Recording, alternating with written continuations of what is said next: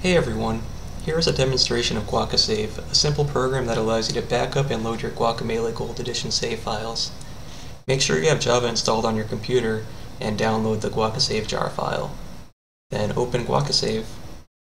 The first time that you use the program, you'll have to configure its settings, so go to File, Settings, where you specify two paths.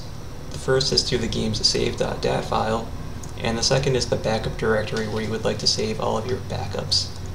Once you have that all filled out, click Apply and you're ready to use the program.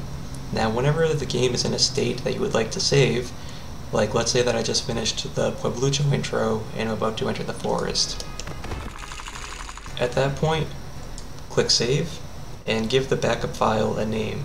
So let's call it Enter Forest and click OK. So what that does is it creates an enterforest.dat file in the backup directory that you specified. Now at a later time, if you want to reload this save, like let's say that you're no longer at this point in the game, like for example, let's say that we cleared out the save by creating a new game. Okay, so the game is now at the beginning, but let's say that we want to go back. What you need to do is close out of Guacamelee, and in GuacaSave click Load, and choose the file that you would like to reload. So let's go back to Enter Forest.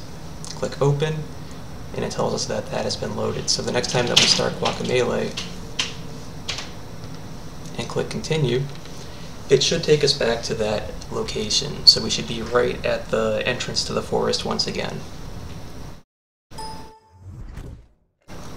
And that's basically all there is to it, so you can save any type of location within the game and then reload it at a later time, which is incredibly helpful for practice.